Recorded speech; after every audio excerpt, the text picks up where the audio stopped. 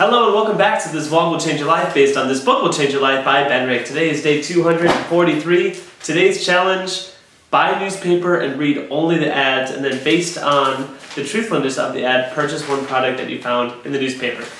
Let me first off apologize, I haven't done one of these videos in a long time.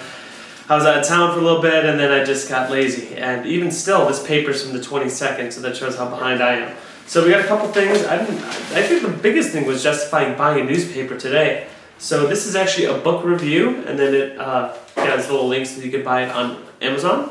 So that's one thing. Guardianship fraud. All right, so that's one. They took out a half page of the paper just to promote a book.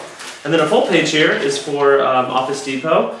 And they got all these excellent deals. One thing for the stand-up desk, which I think is really baller, is a really good option. 1 cent event, 1 cent back for all these folders. Happy to beat that.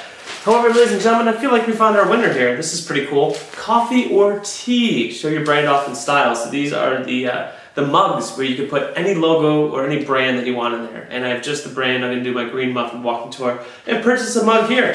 And it says save 15% off by using this code, USA8B, because this is the USA Today. So 15% off. And you should know that this has a 110% price guarantee, which means if you aren't happy, you can return that sucker. Not to mention, it says that they have the lowest prices available, and if you find one cheaper than that, then they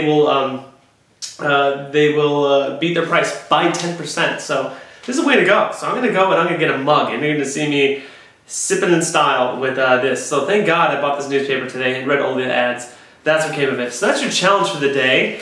Read a newspaper, only the ads, don't even read the paper itself, and pick out something you think is truthful and that they deliver on it, and then go ahead and purchase that and help that advertiser.